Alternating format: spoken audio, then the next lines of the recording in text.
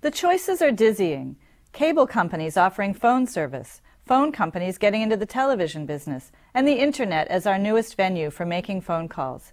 And all of that against a backdrop of what seems like endless mergers. How's a consumer to make sense of all this? And what's the impact on public policy? I'm Sarah Bartlett, and this is USA Inc.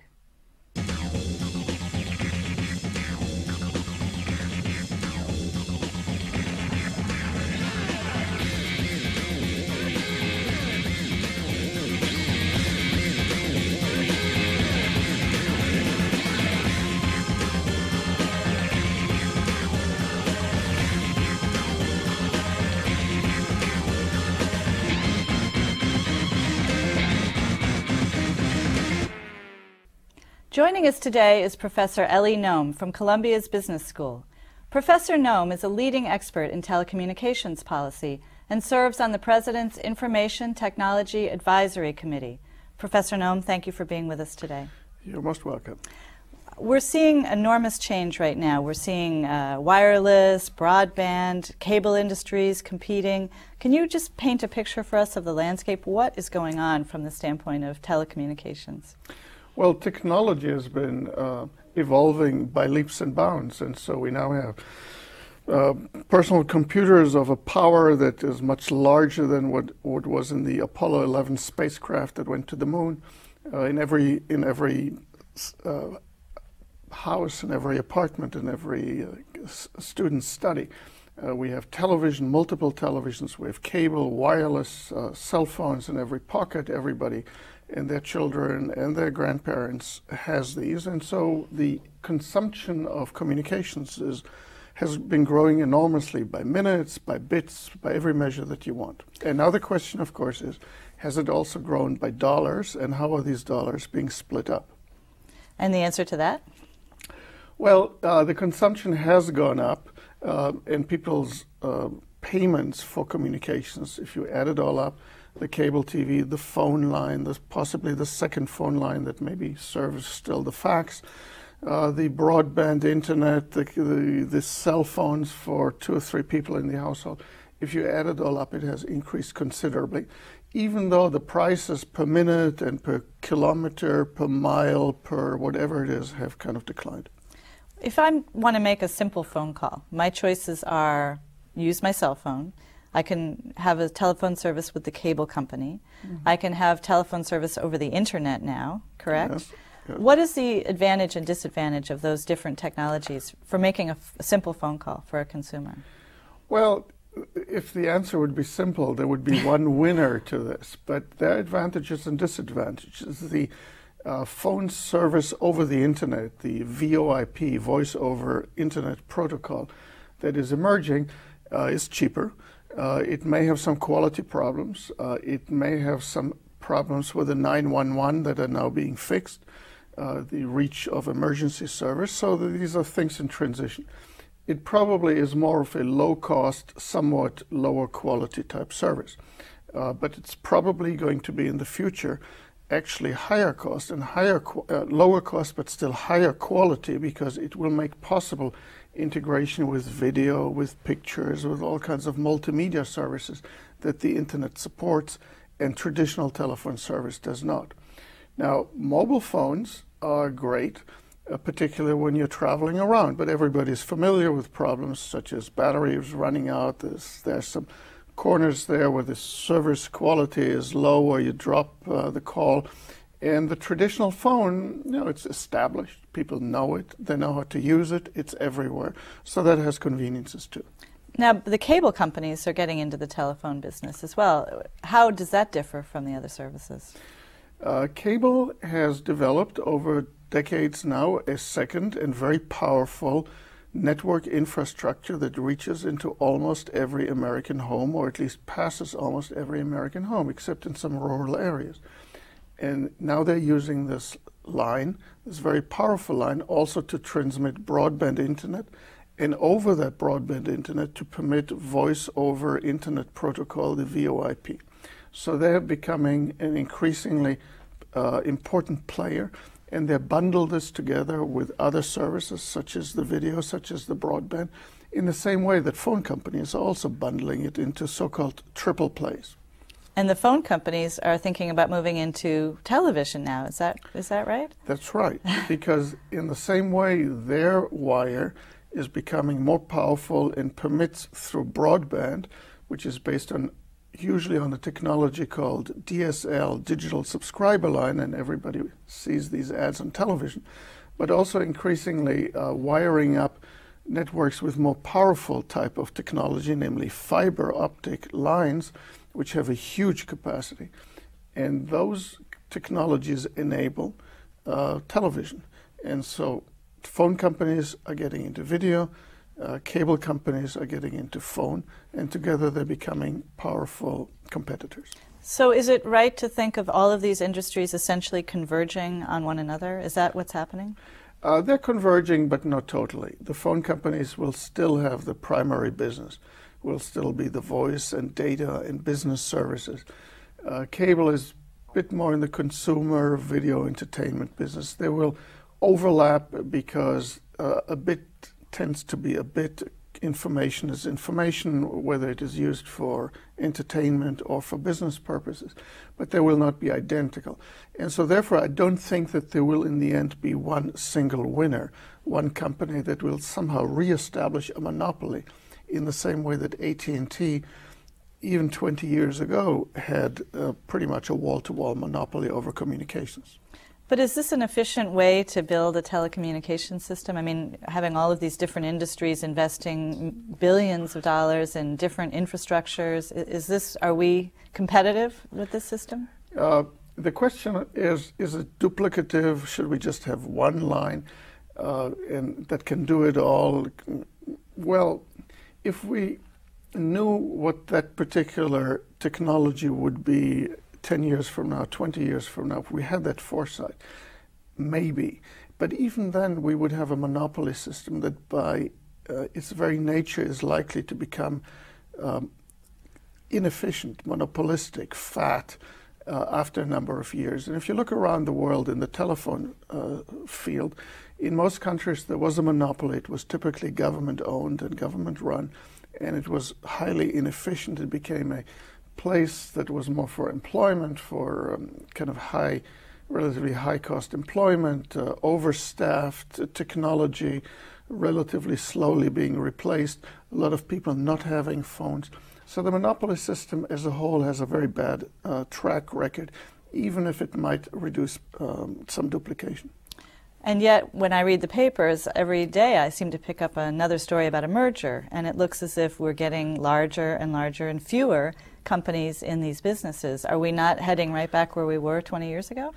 It is a zigzag type road. You're exactly right.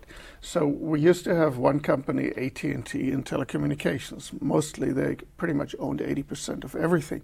Then 20 years ago it was split up in the AT&T divestiture into 8 pieces.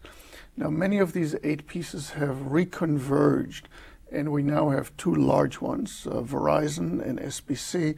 We have 2 smaller pieces, but still quite large, Bell South and Quest. And they now have also the 2 largest one absorbed the 2 major long-distance companies, AT&T and MCI. So there is that convergence.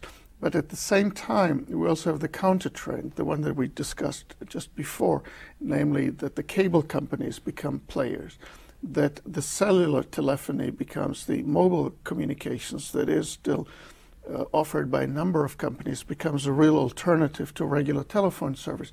So on the whole, I would say there are more choices than there were, say, 10 years or 20 years ago. Maybe there are less choices than there were 3 or 4 years ago. And is that acceptable from the standpoint of a consumer? I mean, I think the concern with concentration of ownership is that consumers are going to be the ones who are harmed. There's no question that this is a subject of great sensitivity and vigilance. I think that kind of what we're going to see probably is a reduction somewhat in competition.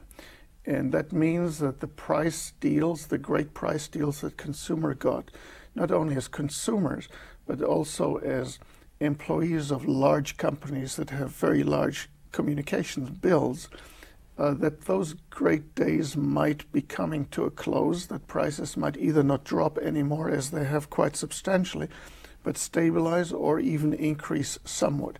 And now the question is this something that should alarm us, or is this something that somehow competition will take care of?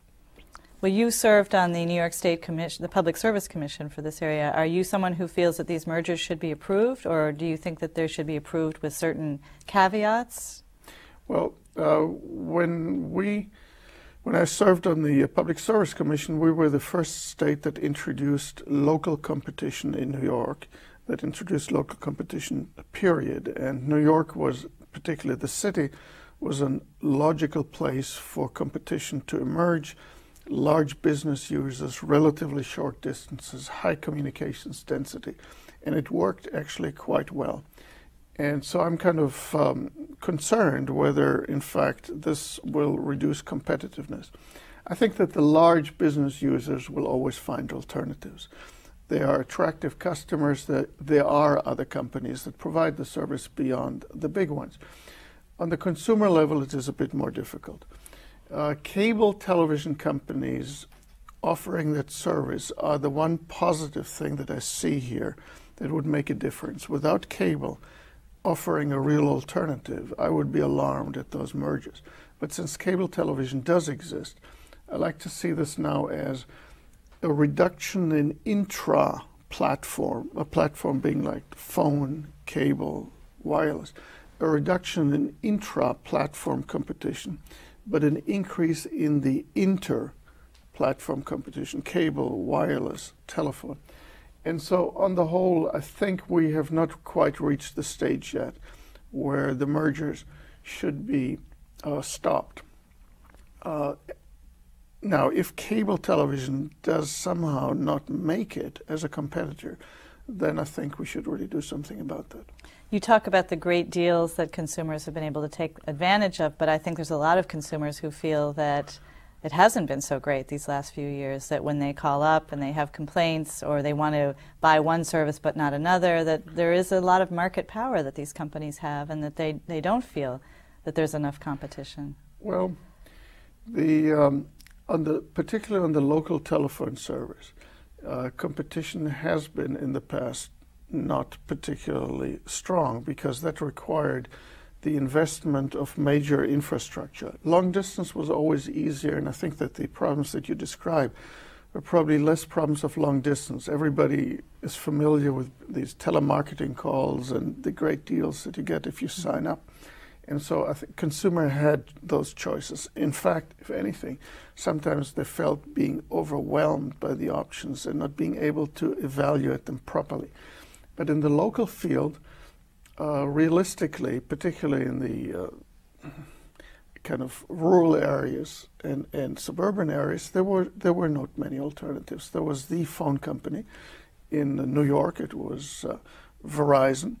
Across the river, it used to be, in New York, it used to be also NYNEX, and then there was Verizon, and the two ideally would have competed against each other. Instead, they merged with each other. And so instead of becoming their own natural competitors, they became their own collaborators, as you wish, and that reduced consumer choice. We'll be right back. The Zicklin School of Business at Baruch College of the City University of New York is the largest and most diverse accredited business school in the United States, offering high-quality, full-time and part-time degree programs at the undergraduate, master's, and PhD levels. For information about the Zicklin School of Business, please visit our website, zicklin.baruch.cuny.edu. That's zicklin.baruch.cuny.edu. Welcome back. I'm speaking with Columbia professor Ellie Noam. Professor Noam, let's talk a little bit about the public policy issues that this all brings about. What kinds of concerns are there in Washington, and what's being done to address them? We've had now for about 10 years, since 1996, a telecommunications law that was developed with a lot of negotiations among the interested industries, and every stakeholders in the end got a little bit of piece of something. It became a big Christmas tree and was passed almost unanimously, which is always a danger sign. President Clinton signed it, and it was supposed to solve all of our problems. But of course it didn't, because one of the things it didn't was it actually led to a fairly massive increase in media concentration, mergers, and other forms that actually reduced some of the competition that people had hoped for. Which is not to say that we are back, as some people suggest, to the AT&T Bell monopoly. That's probably a bit too much the sky is falling type scenarios. But it's clearly not quite that vigorous competition, particularly on the local level, that we had in the past. And so now people are kind of thinking about a new law, and Congress is considering a reform of the 96 Act, because everybody's unhappy with the old law. The problem, of course, is that everybody's unhappy in different ways. And when they will try to bring this together, it's probably going to be a multi-year process. And in the end, what I fear is, again, some kind of an industry compromise rather than a clear-cut regulatory philosophy embodied in a law. And so I think that's probably the way that Washington works. What are some of the inequities between the different industries? Can you, in terms of taxing and regulatory issues? See, some of the problems that exist are that we had industries that were in the past separate, such as cable and telephony. Each of them was regulated in a different way. Cable was often regulated by local municipalities on a franchise system that had to pay 5% of their revenues. Telephone had a service requirement. It had to serve everybody. The prices were relatively regulated by state utility commissions. And they had to offer their services, the network, on a common carrier basis to everybody who wanted to use them, without any ability to select the customers. And now, as these industries are converging with each other and somewhat providing each other's type core business, the question is, can one harmonize these various approaches? Or should one have the lowest common denominator regulation, or should one kind of ratchet regulation up to a higher standard, public interest standard, for example? Those are the debates. On the taxation side, for example, telephone bills are fairly heavily taxed, as anybody who kind of reads them carefully can tell. It's kind of a relatively popular way for local governments, state governments, federal governments to raise money, because nobody's going to give up phone service because the phone tax has gone up by 2%. And cable is regulated and taxed in a very different way by the municipalities. And so any kind of change means that somebody is going to probably lose a lot of tax money. And that's one of the big contentious items here. New York City, for example, does it stand to lose in this? Is this going to be an important issue? I think that if my predictions, and in the end, any legislation or legislative reform that will cost municipalities, whether it's New York or Stambula or Ohio or whatever, is not going to politically be viable, and therefore it's not going to happen. So I don't think New York will lose, or certainly not lose much. One of the new technologies that's emerged, the use of the internet to make telephone calls, that is probably the least taxed, the least regulated, is that right? And what kinds of things do you think should be placed on them? What kind of constraints to make it more of a level playing field? It is not likely that this telephone service over the internet will have the same kind of taxes imposed on it, because it is much more difficult to identify exactly what people are using for. Often it is part of a larger bundle of services, where the telephone service could be part of a portal like AOL and so on. I think if there is a kind of desire to maintain some form of taxation and revenue base for the municipalities, it probably would come with the underlying broadband subscription or the underlying network connection, whether it is a phone line or a cable line. So you can get at the physical elements of the transmission rather than at the actual usage that people make for it. Probably the most public example recently of this crazy quilt regulatory system that we have is this 911 problem, the emergency service. Can you just explain for our audience what happened with that issue and how it's been resolved? Well, 911 is something that people take for granted. They have an emergency, they dial 911, and the local emergency service provider responds and deals with that. If you have a telephone service such as internet telephony, which gives you a number, but you can use that number in New York, but you can also use it when you travel in San Francisco or in Texas.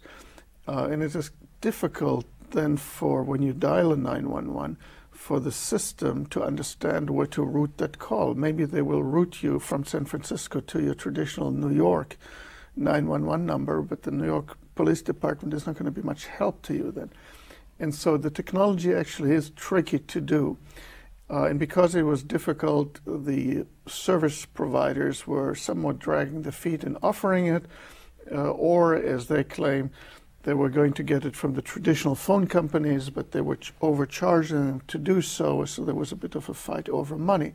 And so now the FCC in Washington has stepped in and is making it mandatory, or requiring it, giving strict deadlines. And that is probably good for consumers in the sense that they know that when they have an emergency, they will actually reach somebody to help them. Yeah, that's key. From the standpoint of consumers, what do you think are the key things that Congress needs to deliver in order for us to feel better about this whole messy system? I think one of the key things is that, particularly as video emerges as a way to be transmitted over the internet, so that you can have your television set, as it were, or your monitor be connected to numerous providers of video information communications.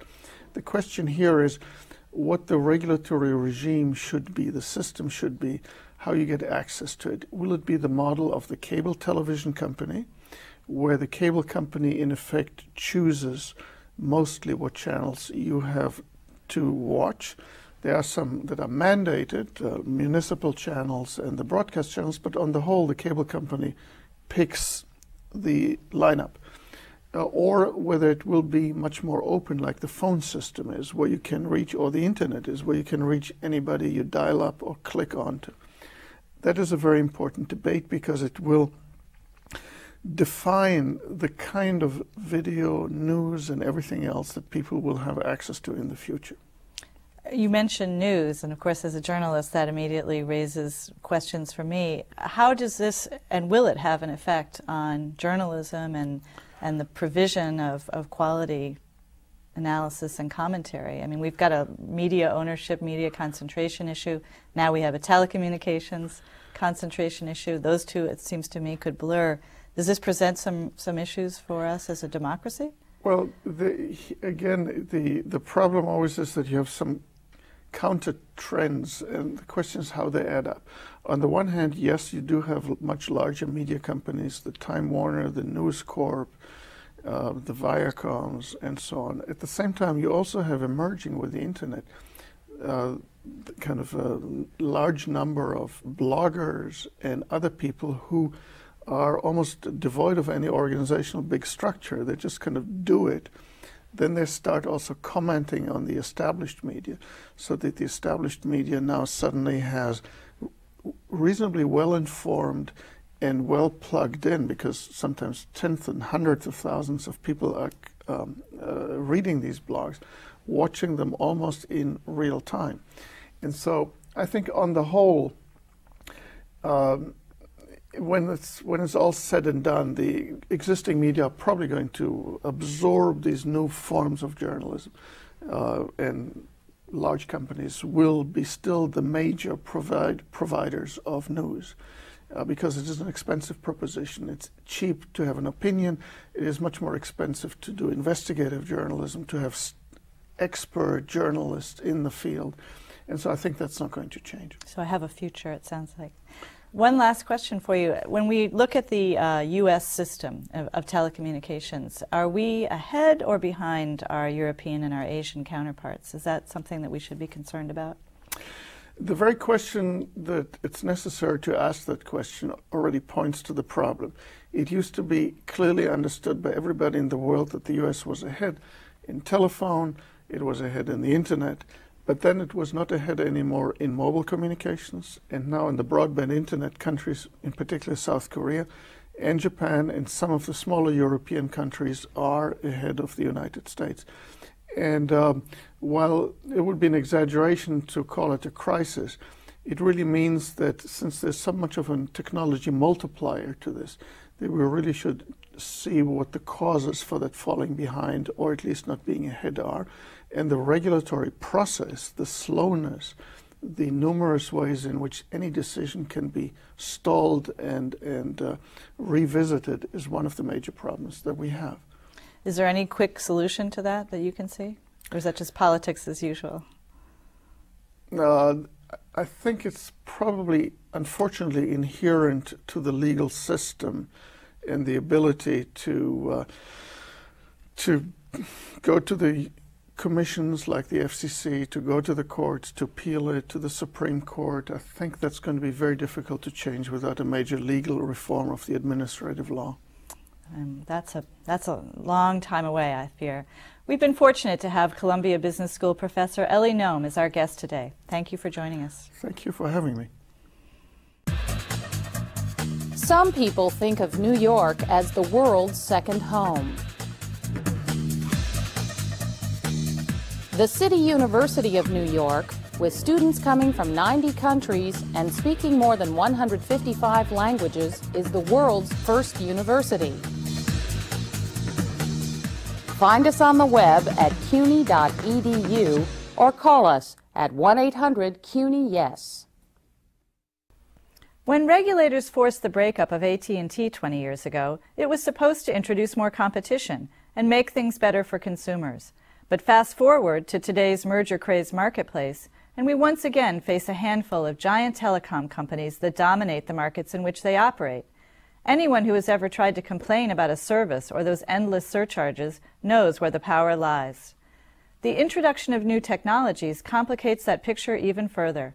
Internet phone service companies that neglect to ensure proper 911 service for their customers are just the most recent example of regulation not keeping up with marketplace reality.